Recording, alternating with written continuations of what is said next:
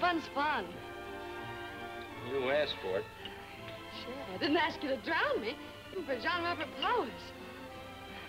I want you to look like you just stepped out of a shower. Scrubbed clean, fresh and starry-eyed. Ah, when you talk that way, Charlie, you got me.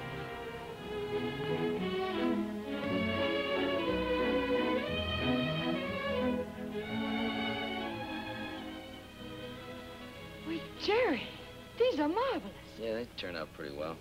Oh, I don't know how to thank you. Well, you don't have to thank me. Thank Ellen. It was her idea.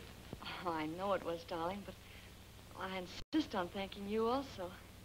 And in my own way. Hey, now what am I supposed to do? Oh, just stand there completely stunned. I am. What about Ellen?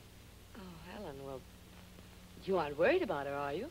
No, not particularly, but I'm kind of worried about you. Me? Well, darling, I can take care of myself very nicely. But it's nice of you to want to worry about me. Jerry.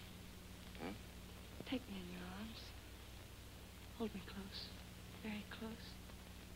Darling, we were meant for each other. I didn't know it until today.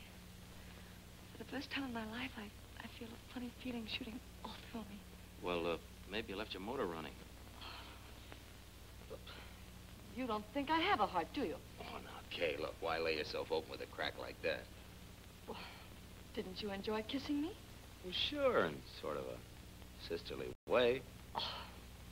Well, I ought to have my head examined for even bothering with you, you